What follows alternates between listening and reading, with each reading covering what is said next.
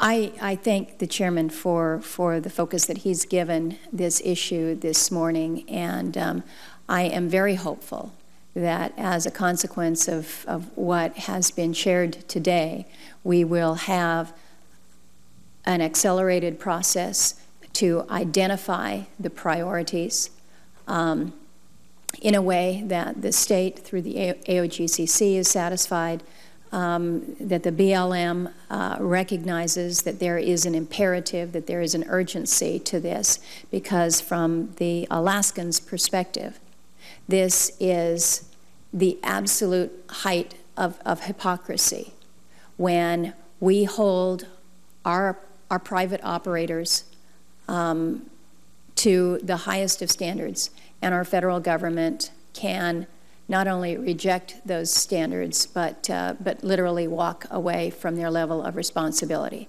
It reflects poorly on us as a government, and I think as a state, we've got an obligation to stand up, to push back, and make this right. I don't think it's the responsibility of the state to pick up the tab on this if the feds did this. And so how we work it out is going to be critically important.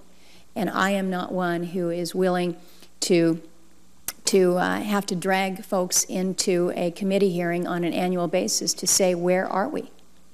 I'm still doing that with our land conveyances 50 years after statehood, because that's another promise that was not kept.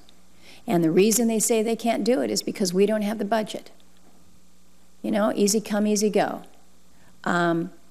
It's not acceptable, and I think we all recognize it's not acceptable. So I will work on the appropriations side to do what I can, but I need this administration to place a priority on it, to place the priority in the budget, and make good on its obligations.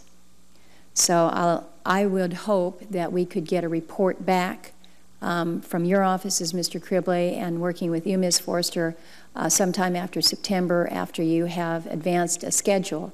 But I think we need a game plan on this, because up to this point in time, it's been absolutely insufficient, inadequate, and an embarrassment to the federal government. So with that, I thank you again, all of you, for making the flight back, and we'll see you back in Alaska. Thank you, Mr. Chairman.